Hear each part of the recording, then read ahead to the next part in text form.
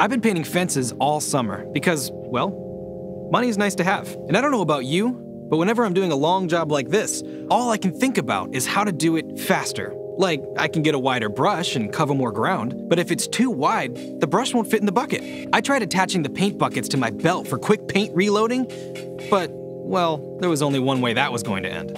I even tried delegating, but after some disagreements, the workers started unionizing. I ended up doing a ton of research and bought myself one of these. This bad boy can paint that fence faster than Emily and her union ever could.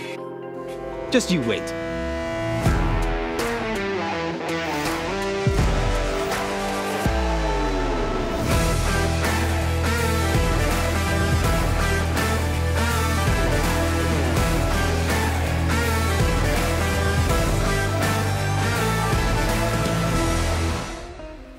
This thing is incredible.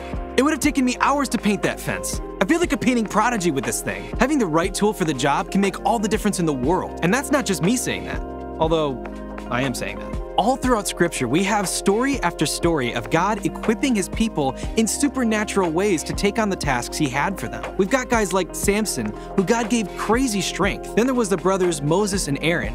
When they visited Pharaoh, God made Aaron's walking stick turn into a snake to show Pharaoh his power. And throughout the New Testament, God's Holy Spirit equipped Christians in all kinds of incredible ways. Like this one time, Peter met up with this man named Cornelius. While Peter was telling Cornelius and his household about Jesus, those who were listening were baptized in the Holy Spirit. God empowered them to speak in tongues that they had never even learned. Imagine you're just walking through your school and one of your best friends, someone you've known your whole life, starts praising God in languages you know they've never spoken before. Like, you both have taken the same elective since freshman year, and you don't remember French, Mandarin, or Spanish classes being on that list. In my book, that would be a pretty undeniable miracle, and that's pretty much what was happening to the believers in the New Testament. And it didn't stop there. The Holy Spirit worked through Christians to provide healing, knowledge, prophecy, and more. And the best news is that He hasn't stopped doing it. He's called each and every one of us to a unique mission. And if we ask for the baptism in the Holy Spirit, He can empower us with the tools needed to accomplish that mission.